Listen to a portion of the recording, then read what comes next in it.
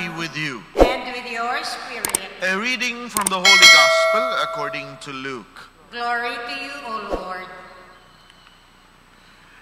Great crowds are traveling with Jesus, and he turned and addressed them. If anyone comes to me without hating his father and mother, wife and children, brothers and sisters, and even his own life, he cannot be my disciple. Whoever does not carry his own cross and come after me cannot be my disciple. Which of you, wishing to construct a tower, does not first sit down and calculate the cost to see if there is enough for its completion? Otherwise, after laying the foundation and finding himself unable to finish the work, the onlookers should laugh at him and say, "This one began to build, but did not have the resources to finish." Or what king, marching into battle, would not first sit down and decide whether with 10,000 troops he can successfully oppose another king, advancing upon him with 20,000 troops? But if not, while he is still far away, he will send a delegation to ask for peace terms. In the same way, every one of you who does not renounce all his possessions cannot be my disciple. The Gospel of the Lord. Praise to you, Lord Jesus Christ. Please be seated. The words of the Lord is just like a rich mine. Daw minahan siya. That upon us discovering it, it may be kind of, we felt dangerous. We felt kind of hesitant. Because there will be others who will be nga gusto kuhaon. Jesus' teachings reveals different layers and layers of new ways of thinking and living. Sometimes it really hurts even to our souls. As we incorporate some aspects of the gospel into our hearts and minds, there is still another layer waiting to be mined. It cannot, hindi sufficiente that we stay on that same level. As God wanted us to transcend ourselves, pakadtugid sa iya.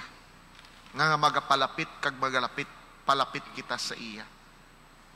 Jesus has been teaching us about the invitation from God, which requires us to answer. Accepting his invitation takes us into the light, or our refusal would take us into the darkness and even death. For those who accept, the rewards are great. And so is the cost. Discipleship is a serious commitment. It is a matter of testing the waters or holding back. It is a call to complete surrender to God. In today's gospel, Jesus presents another layer of his instruction about the new way of life. And he is inviting us to live in that new way of life. It is a hard truth on the cost of discipleship. Naturally, we wonder how anyone could think that hating his father or mother, wife, children, brothers, sisters, and even his own life would be a good and loving thing to do. But for the world, it would be foolish.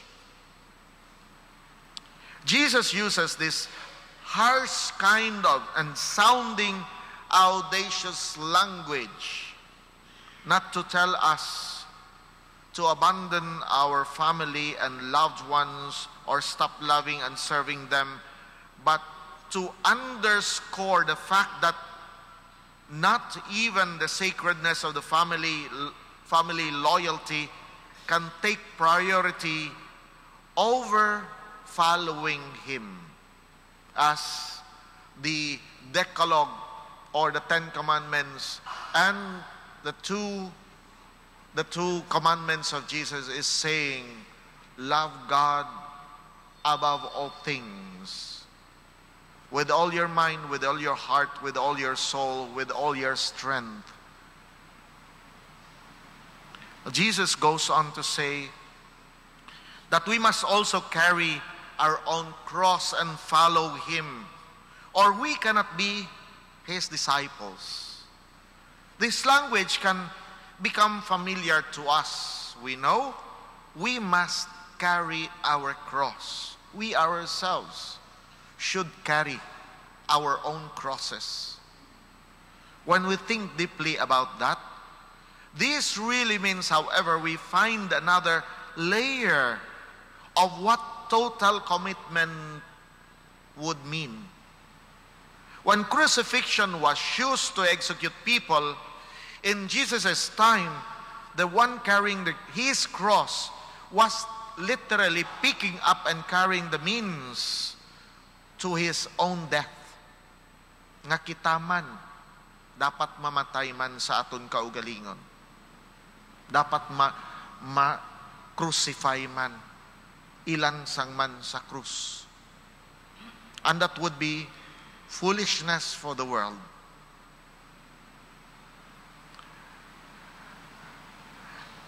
The cross was itself the instrument on which He would die. The victim has to pick it up. In doing so, he was committing to his death. There was no turning back. He knew that his life was now no longer his own, and he had no power over it. These are also the words of Saint Paul. We are not literally carrying the cross, but Jesus telling us to be counted among His disciples, to take up His cross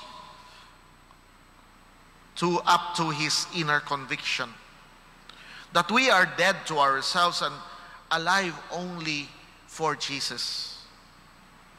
Everything is for God. Our new life is entirely to Him, in Him, making that commitment in Christ. And we essentially pick up the means to death of our old self and become a new creature in Christ. There can be no turning back. No hand on the plow while turning to look back. No lingering about to bury the dead. We must go all the way with Jesus and to Jesus alone. As He gave Himself totally for us, He expects to give ourselves totally for Him. This is clearly a huge commitment. So Jesus counsels us, advises us to count the cost. Tanawa anay sang maayo. Binagbinaga anay. Isipa anay sang maayo. Sit down, calculate the cost. Just as we would if we are considering building a tower or marching into a battle.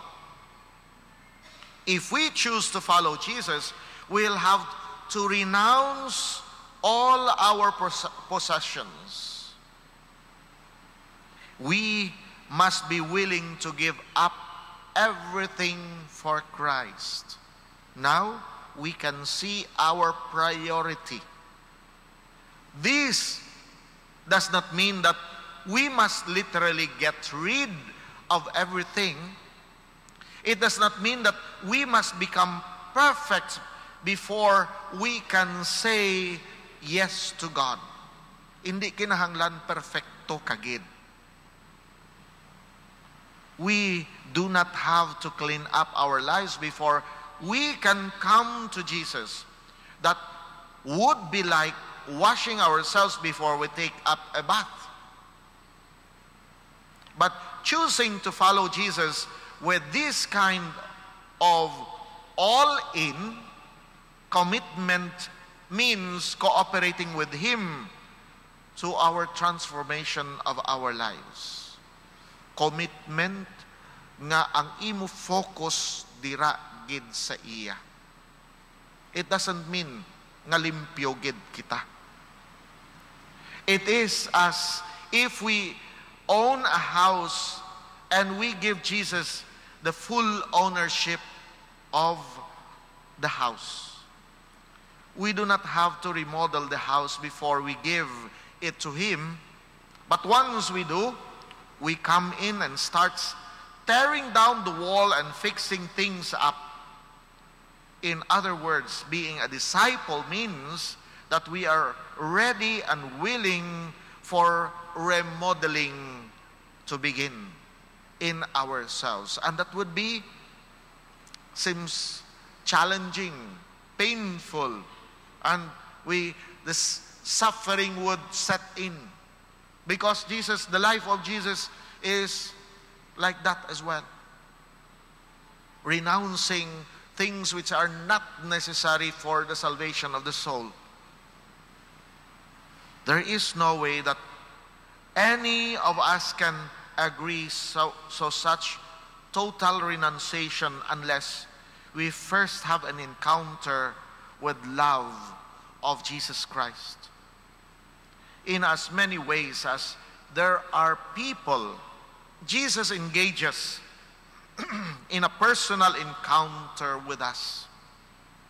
Without experiencing His supernatural love for us, it would make no sense to decide to be His disciple.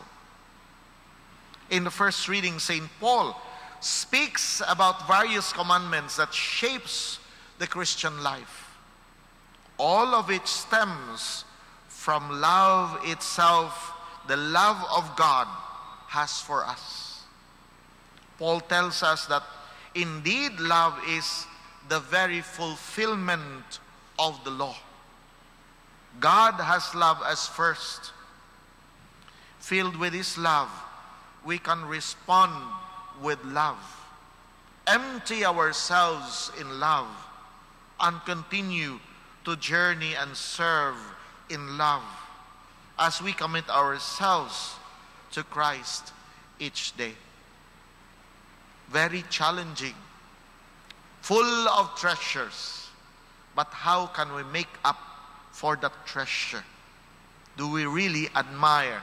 Do we really wanted to take it to be our own? It cost everything for us.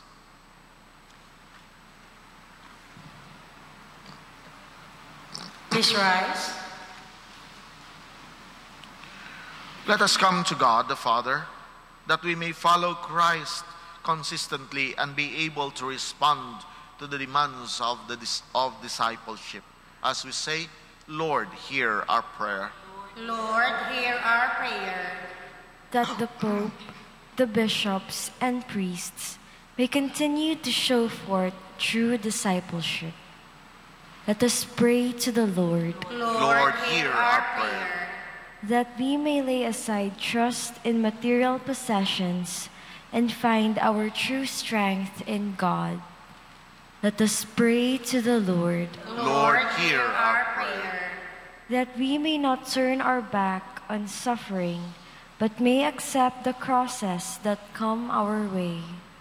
Let us pray to the Lord. Lord, hear our prayer. That those who carry crosses of physical, mental, or spiritual anguish may learn to walk in the footsteps of Jesus. Let us pray to the Lord. Lord, hear our prayer. That our deceased relatives and friends who have carried Christ's cross in this world may now enjoy eternal happiness in heaven. Let us pray to the Lord. Lord, hear our prayer. God our Father, you know many different needs we have in this life. Give us courage to take up our crosses and follow in the footsteps of your Son, who lives and reigns forever and ever. Amen. Please be seated.